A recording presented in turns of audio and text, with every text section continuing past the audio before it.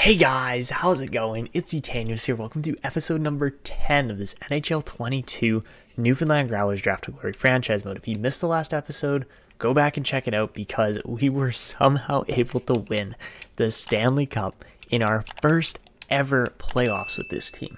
We've never made the playoffs before. We simulated the whole thing, and somehow we went through Detroit, Buffalo, somehow Columbus. We were down 3-0. We came back and won 4 in a row. The most improbable comeback ever, and then we just kicked Winnipeg's butt in the finals. But we get our first ever Stanley Cup.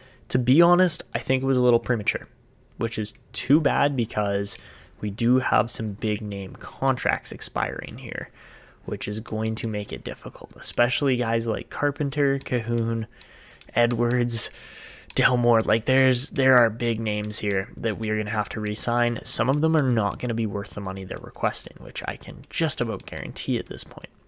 Looking in the system, we have some big name players coming up too.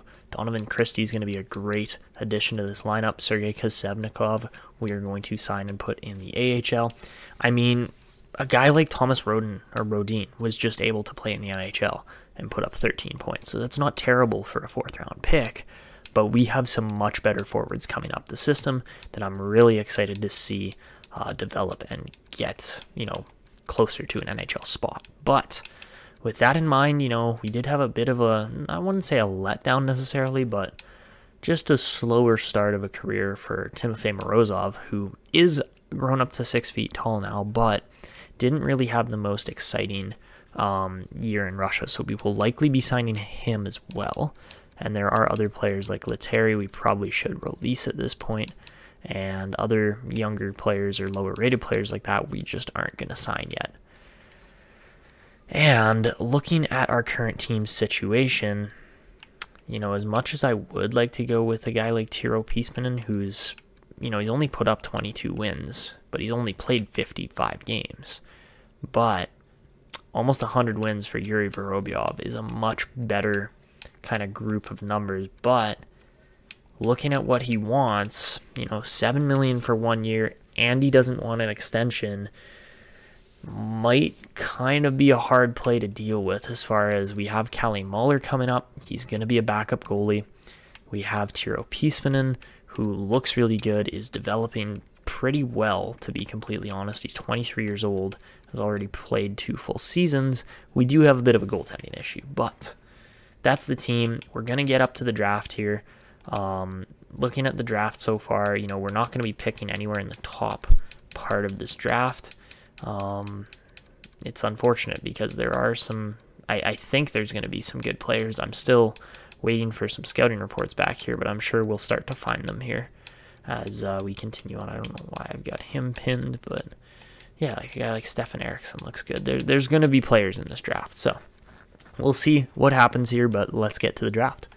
All right, so for the lottery this year, we're going to see Tampa Bay move up to pick 1 from 5. Arizona, Carolina, Edmonton, and Montreal will also pick in the top 5, and we're nowhere on the board because, again, we made the playoffs and won the Stanley Cup. So, guys, looking at the draft coming up here, and this draft is looking strong. Like, there are a lot of guaranteed players here. We've gotten some really good scouting back this year, and I think we're pretty much set to land most of these players. Like, look at the sheer amount of gems we've got pinned. Like, Gauthier Leduc looks NHL ready as a defenseman. That's huge.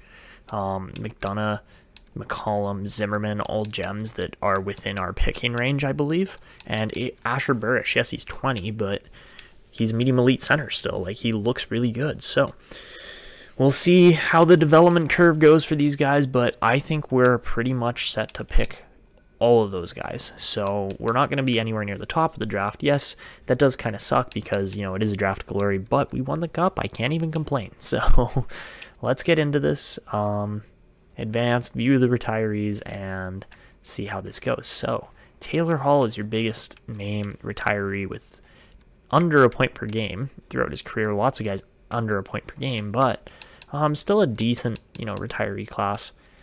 As far as goalies go, we see Markstrom, Allen. How good was Markstrom? Yeah, he was ready for retiring. Markstrom, Allen, Ranta, Drieger. That's pretty much it. Did we lose any Newfoundland players? Yes, we did. Vinny Lettieri retires, so that's good. I think he knew his time was up here, but again, it's just good to see him retire as he had a good long career with our AHL team for the most part. So, looking ahead here, do we see any Halifax or Newfoundland's coaches retire? No, we do not. Perfect. All right. So, I'm going to do some draft interviews here just on a couple players, like mainly just Gauthier Leduc. He looks really good, so I just want to see what, if we can get a better assessment of him. But he looks NHL ready, so I assume he's going to be top 4.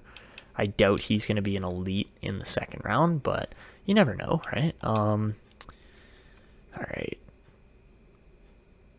We're just going to ask about his readiness a bit more, and we're going to ask about his character too, because normally I don't do draft interviews, but with the personality, I think that we already have his NHL readiness and play style, so it's good to see. I'm hoping it adds a little more to his potential, possibly because our scouts just haven't quite covered that. But he has to be elite, doesn't he? Like, I would think, or maybe not elite, but he has to be medium top 4 with those ratings. So we'll see. We'll see what he turns out to be, but he is likely going to be the first pick of our draft coming up here. So let's get to it. As far as the trade block goes, again, I don't think we're trading Piesman, to be completely honest. I really do kind of get the feeling that Pitkanen dropped to a medium 6. That kind of sucks, but I do really get the feeling that this team could see a couple changes in goal coming up, especially.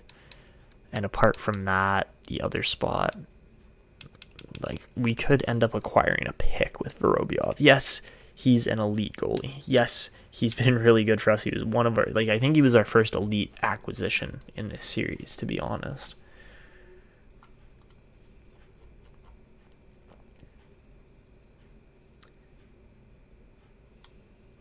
No, that's not true. He was our third. He was drafted in 2022, so he went behind Connor Geekie and Taylor Nicholson, but he was like our first elite goalie that we got, so it is going to be a little rough having to let him go eventually. But we have so many good goalies as well that I'm not exactly worried about it. So, yeah, we're going to be picking like end of the first round. But the team's in good shape. We got prospects, especially Russian prospects, coming up. And I think we're going to be just fine. Look at Nicholson. Oh my God, up to a 90 overall. Let's go. That's what I was waiting for. I was waiting for Nicholson to really just explode and have a career here, and he did. And it led to a cup. So, all right, here we go. I know we don't really need a lot more defense here, but we're going to take at least one, if not two. But let's sim the first round, see how it goes. And do we miss out? No, Beach was a good player, though. But do we miss out on Gauthier Leduc? Legace was really nice. Barnett was really good. Oh my goodness, Barnett was really good, yeah. Maurice Guitz was really good. Setzinger fell to 7. Who? Oh, LA, what are you doing? Newmanen falls to... What? What just happened? Cavallo is the best player, makes sense. Trafford goes to the Coyotes. Foy, Ulanov, Darby is not supposed to get picked there. Oh, Setzinger too. Setzinger's a steal at pick 7. Wow, okay. That kind of sucks for LA, but they screwed themselves. All right, so with pick number 33, I believe we have to go with Gauthier Leduc. I mean... Yeah, Ned Phillips looks good too, but I would rather take the guaranteed like NHL ready level player. So we're going to do it, and he is a medium 4. Okay, that's what I was expecting. And he is 76 rated. Let's go. Not only that, but he's a good skater. He's got back at you and truculence. And yeah, that's a good pick for a 33rd overall, pretty much second round player. So over to pick 66, Eminger's nice. Ooh, Eminger's really nice. Okay. I kind of guessed Larry Nolan was going to be good, but I wasn't sure because he was like is he a 2-year ETA? He's probably 3, but still. Apart from that, Nolan had good potential. Beach, Sloan, Jaquezie, Vitaloma, Vandevelde. Oh my god, look at this second round. Emmons wasn't so good, but Phillips, okay, Phillips wasn't an elite, thank God. I would have been kicking myself for that. But Anthony was good too. You know, not a bad second round either. Let's see if we could land. Eriksson was good. He was 69 rated. But the next player I had pinned here was an elite. But I believe, yeah, it's the goalie. Is it the goalie? Yeah, we're going with the goalie at pick 66. He just looks good, and he's huge, and he is elite, obviously. All 4 bars were there, but he's 57 overall. Okay, at 18 years old. Matteo McCollum for Sarnia looks really good. He looks like a legit goalie for the future. So, on to round number 3. Plekhanov was okay. Anybody else? Doesn't really look like it to start off, but... Ooh, elite there in Mestre. Yeah, Jesse Mestre and, yeah, Quentin Cork. But Cork was 19. That's why I picked McCollum over Cork, was because Cork was just a year older. So, all right, for our 3rd round pick, again, we've got an elite player pinned here somewhere. Yeah, Burish. So Asher Burish is going to be our pick. He is 20. Yes, I know, and he's a center, but how good is he really? And Asher Burish is 56 rated 2-way forward. Okay, so he might potentially make the NHL at some point, but again, you know, playing for, where is that, Saskatoon, I guess? Yeah. Playing for Saskatoon, he's been pretty sturdy. He's gotten better every year, and hopefully we'll see him develop, but I think he's pretty much going to go straight into the AHL after this, so. All right, apart from Burish, who was good heading into round 4, not a lot. Low top 4 to a mine, and elite goalie in Dwyer there. Aiden Dwyer. Carolina gets a real nice pick. I mean, I'm sure Arizona's kicking themselves for not picking him, but we're not taking Pietrangelo. We're going to take, yeah, Carlotti. Timo Carlotti. 5'9", left wing sniper. Pretty similar to, what's his name that we just picked last year. Never mind, we didn't pick a winger that small last year. It was 2 years ago. Cedric Bugstad we picked, who is very similar in style. But how good overall is he? 50 overall. Okay, so he's a little bit better, so maybe we'll see him develop. He played 10 games in Liga, and we're going to let him continue to develop over there. So, over to pick number 165 now, and ooh, Atkinson was nice. All right. Not a bad pick there at all. Olsen was also really nice. My goodness.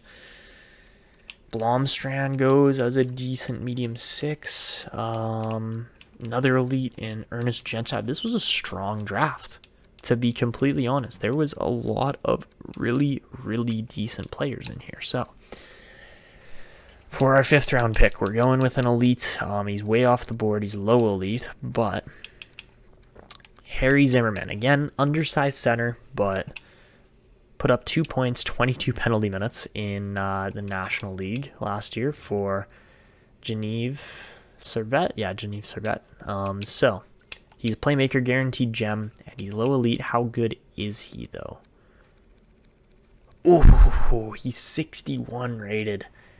Ooh, that's a nice player there. Okay, Harry Zimmerman might be the pick of the draft for us here, because you look at our other picks, like, 61 is up there. 50 rated for Carlotti. Like, what was our other guy here? 56 for Burish. So 61 is actually our 2nd highest rated player after, of course, Gauthier Leduc. But to be honest, I think Zimmerman has better potential. So over to pick 189 now.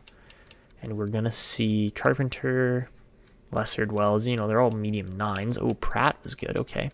Ooh, and he's huge, 6'5", 230. Jimmy Pratt's a nice goalie there, or a nice defender there. Froats was decent, and apart from that, doesn't look like not too much else. A lot of the teams have been missing on some really good prospects here. So for our 198th overall pick, I've got 2 low elites that are off the board here. Where are you guys? There, okay, there's one. So Robinson McDonough we're going to take. We could probably take him with our 7th rounder, but this guy here as well, Travis Thorne. Our U.S. scouts are getting the job done. So We're going to take those two guys. We'll start off with McDonough. Robinson McDonough looks really good, and hopefully he'll develop.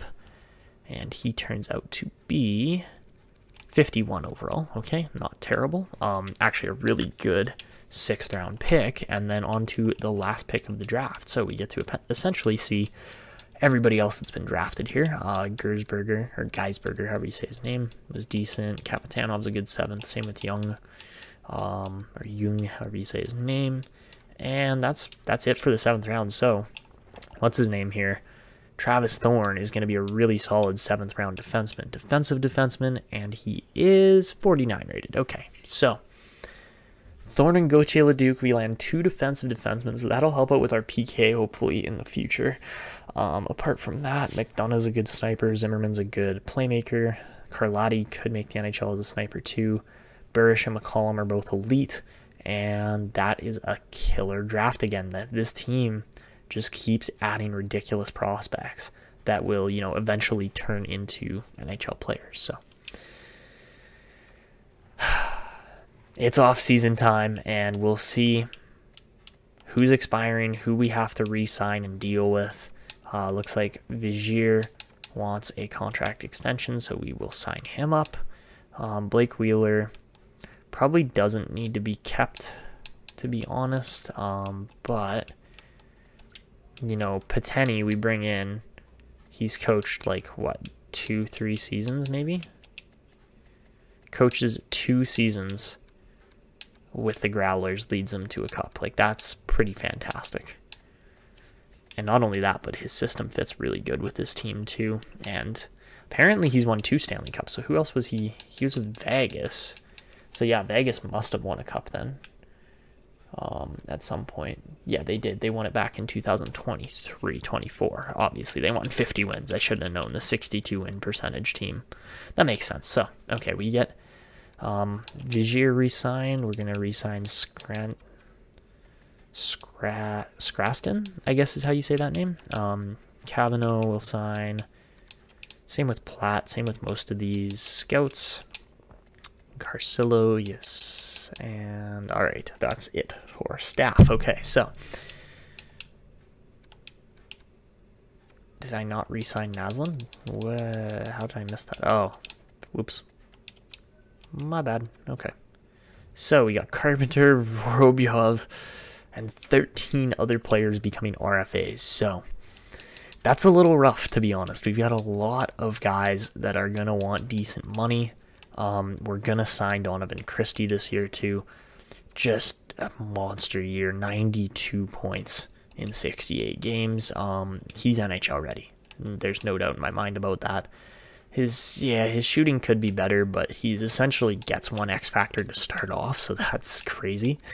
But yeah, that's kind of what we're looking at. Apart from that, Kazemnikov will get a contract. Gauthier Leduc, I'm going to let develop for 1 more year in the minors, or in the juniors, and then we'll try to sign him.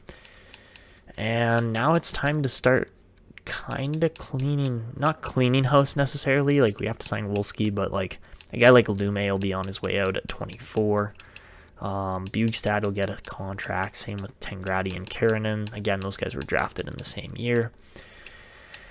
And Vorobyov doesn't want an extension, which is frustrating at $8.3 million. So we'll see what kind of contracts and deals we can get. Carpenter's a really good deal. I'm actually quite surprised with that. I didn't think he was going to be that good, but you know, $6.3 million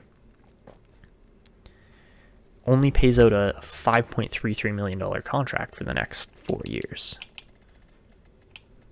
Or 5.355, so it goes up a little bit. Dominik Kahun is 87 rated. See, he's pricey. $8.275 million is going to be a just over $7 million contract for the next. He wants 3 years.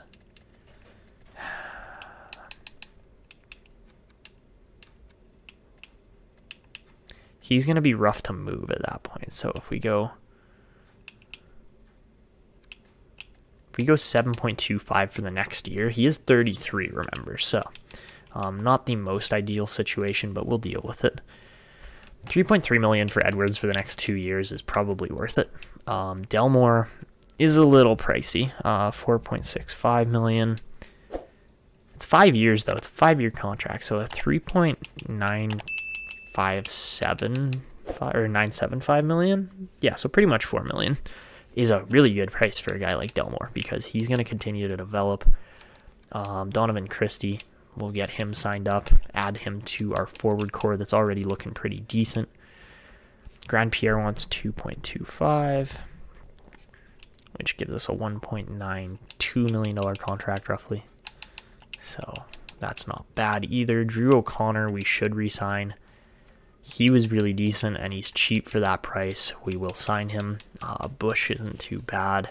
Philippe Myers, not for 3 years, you don't, buddy. We'll offer you for 1, just to keep the defensive depth. Looks like Pionk and Coughlin don't. Well, Pionk does want to re-sign, but at 33 and at only 79 rated, he's not worth 4 million. Coughlin, we'll probably let both those guys walk, so I'm just going to release them now. We have a lot of defensemen, to be completely honest. Trevor Moore's nice and cheap. We'll offer him like 1.5 million for the next 1 year. Eugene Edwards is ridiculously cheap on a 2-way contract. Matt Luff, same kind of deal. 1.25 should get him re-signed. Dean Kukan, I think, is on his way out at 35 as well. We'll release him. We will sign Sergei Kuzevnikov. He's developed so well. Like, look at him. He's like 3 stars across the board at 19 years old and a playmaker. So keep an eye on him. He kind of reminds me of Kucherov, kind of, to be honest. Like, he takes a little while to develop, but is looking like he's going to develop into something real nice. So we'll re-sign Thomas Rodin. He was just fine this previous year. We'll re-sign Hudson Jeffrey. Same with Byron Borowski. As much as these guys have kind of been disappointments, at the same time, it is still worth it to go out and offer them money and contracts and roster spots because, again, we, have some roster spots to offer. It's not like we're completely jam-packed in the roster yet.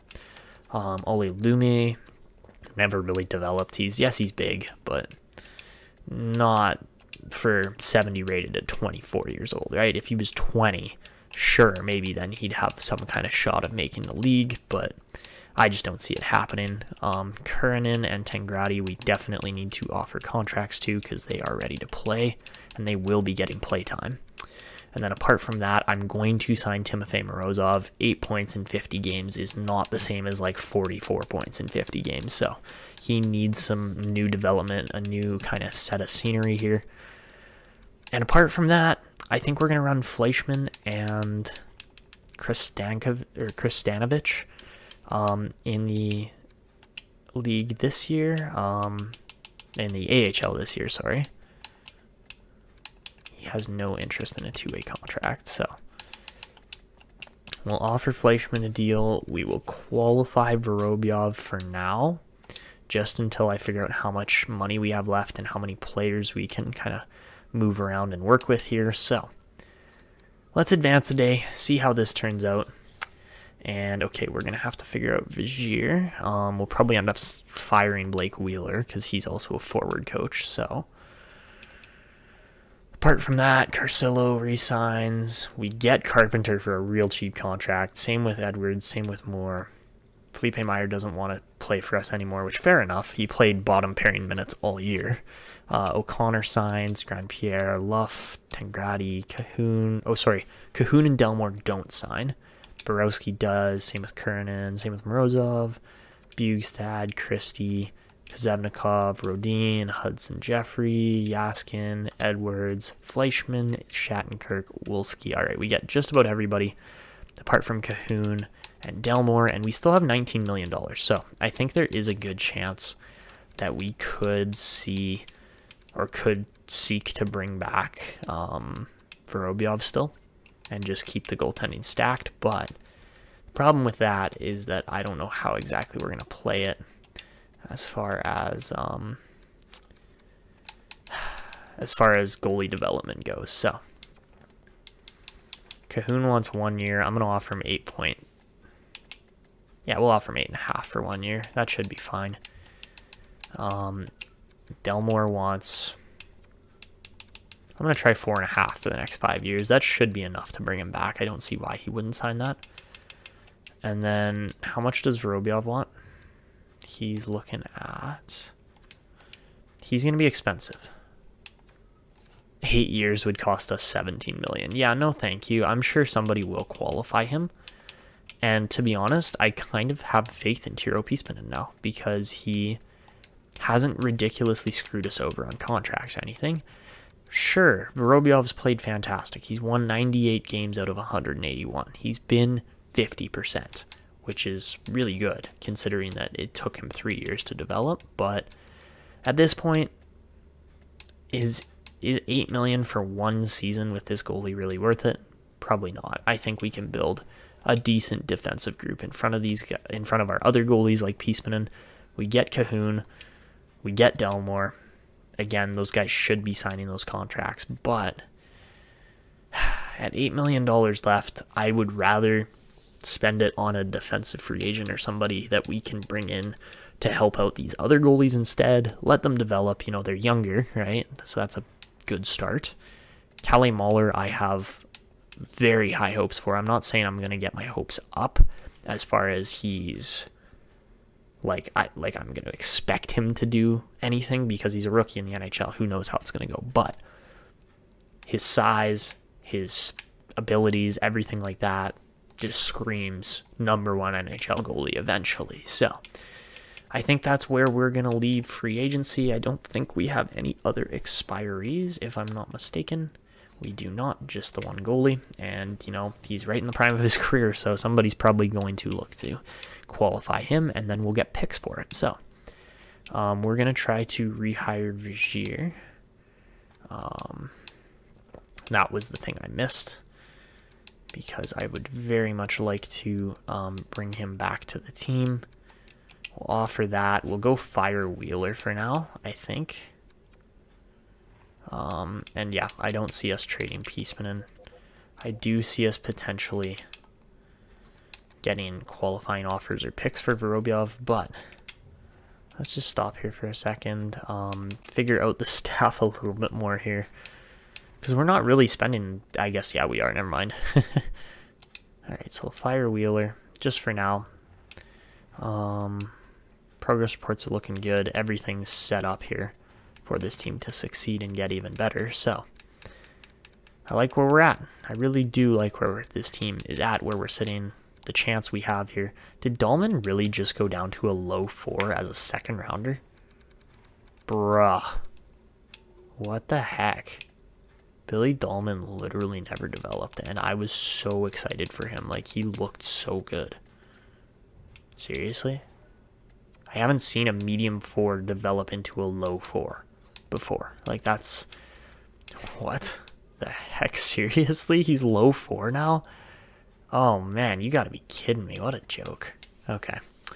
Well, that kind of sucks, but let's see what's available in free agency as well. So, Braden Point, yeah, that's a pretty good player, but obviously we can't really go for most of these guys.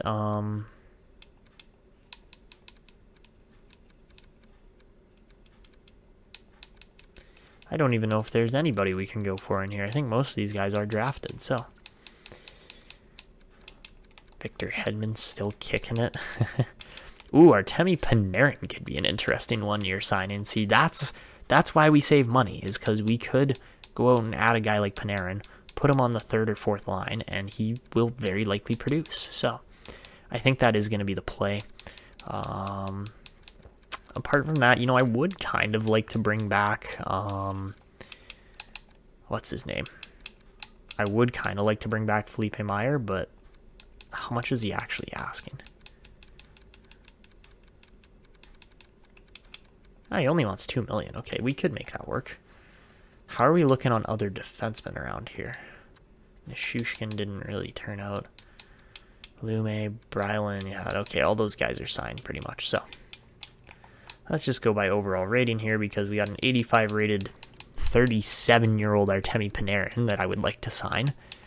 We'll offer him 1 year at $5.5 million, And then apart from Panarin, he's still got all of his X factors, which is huge.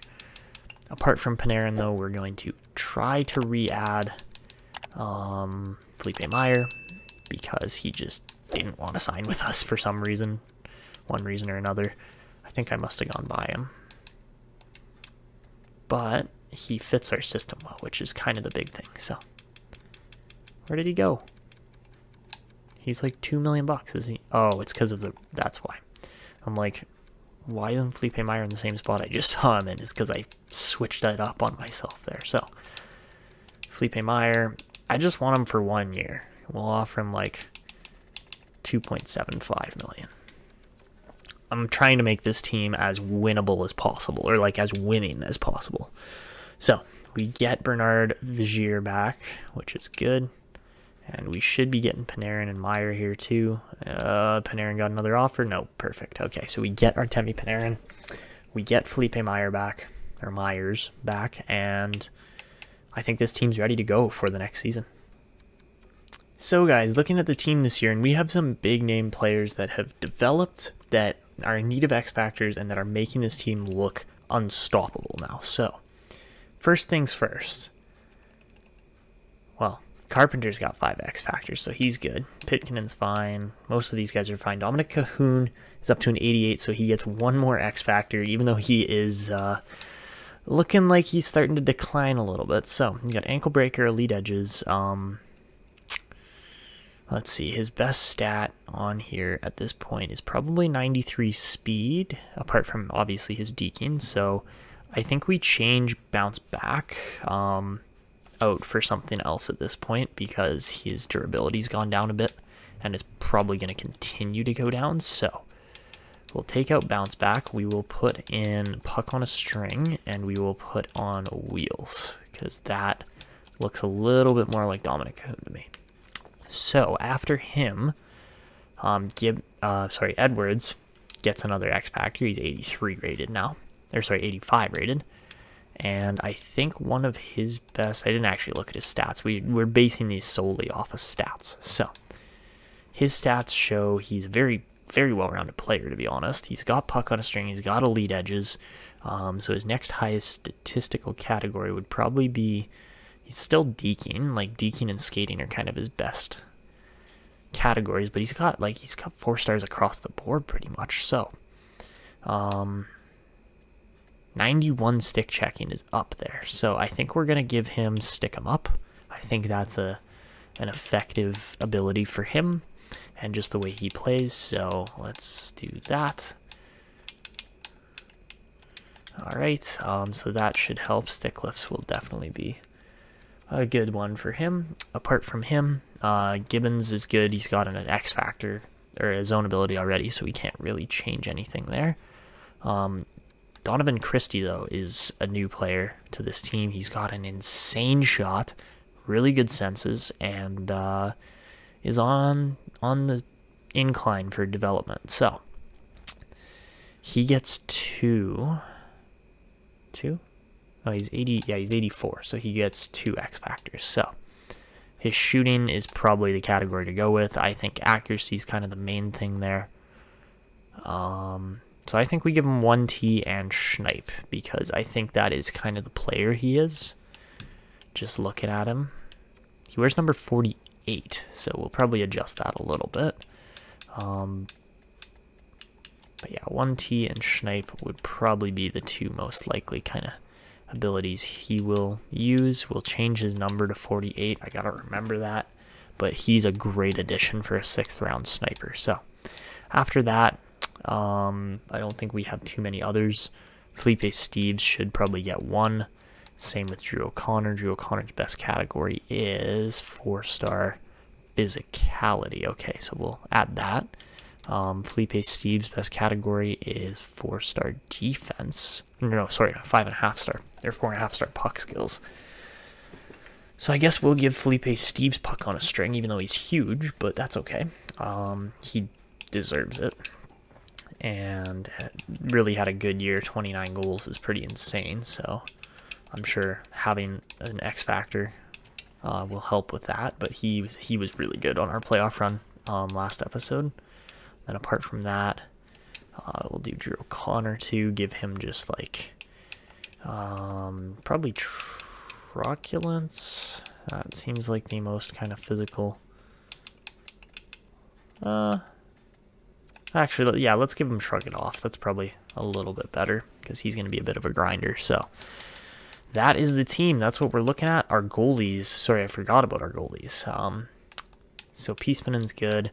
Mahler gets 2, and his best stats are definitely his reflexes. So high stick, low stick. So stick and glove, probably no. Stick and breakaways, like 5-hole and breakaways is good. So we will add that to him. His stick side's better than his glove side. You don't usually see that too often in a goalie. And I'm going to obviously do all the equipment and stuff here too, but I am excited for Kalle Mahler. He looks good. So we're going to give him a last stand, and we're going to give him poke checking, I think. All or nothing. I think those are accurate for him. And let me just go edit his equipment nice and quick.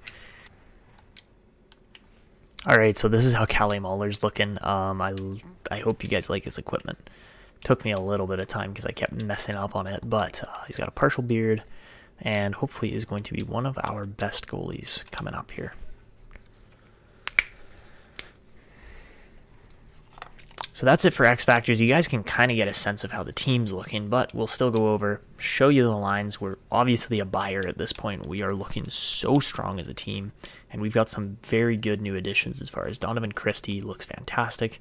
Bo Gibbons is going to make a big impact too, as a fantastic looking player. Panarin is going to help out. Felipe Steeves is running the 4th line by himself now pretty much, and the top 6 looks dirty. So that's the defense. Nicholson's easily our best defenseman, but Grandpierre and Delmore are, starting to get up there. Hopefully we will see some more improvement here as the season goes on, but at the moment, Vorobyov's out, Piesmanen and Mahler are in, and we will see if those guys can get it done. They are massive goalies. As far as the AHL goes, obviously we are trying to spark the growth of Kazevnikov, as well as what's his name? As well as Morozov. So 2 OBs from the other draft class there in 2028, considering we're going into 2029 now. Obviously, those 2 guys are looking really good. So our goalies look good too. Marco Fleischmann and Moises Kristanovich looking like they could be very good. So I'm going to call up Trevor Moore for the team, and then that's pretty much it, and we will be good to go once I show you guys the team ratings. All right, so this year our team has got 100 offense, 90 defense, and 87 goaltending. There's a good chance that we are going to be contenders yet again this season. All right, guys, so this year we barely squeak into the playoffs with Buffalo hot on our tail. They still might make the playoffs too, as the Flyers look like they're just out of it, but unfortunately we don't get a lot of scoring this year, to be completely honest. We do get Donovan Christie back from injury, which is good, because he did suffer an injury throughout the season, but the team did okay. Production-wise was down, but it's okay. We're not going to complain about that. So looking at the entirety of the league here, I mean, you can see we're going to be playing Pittsburgh in the playoffs, but we end up finishing 4th in the Atlantic, which isn't too bad. 97 points is pretty decent. We're playing the 2nd-seeded Pittsburgh Penguins, which that's not going to be fun at all. But we did finish 11th, which is really good. Philly, Columbus, Ottawa all missed the playoffs. Same with Carolina, but like, look at this. The Western Conference is so weak.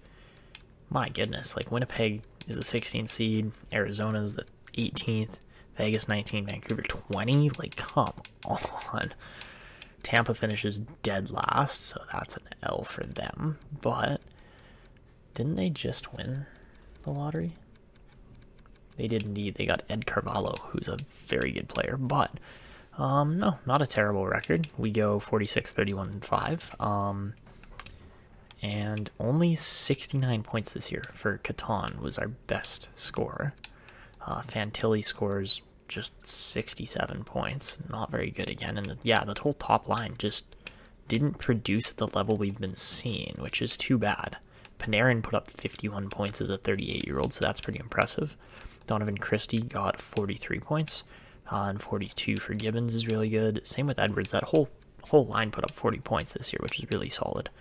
Apart from that, Delmore, Grandpierre, the defense didn't produce very well, unfortunately, apart from, of course, Nicholson, who puts up 61 points.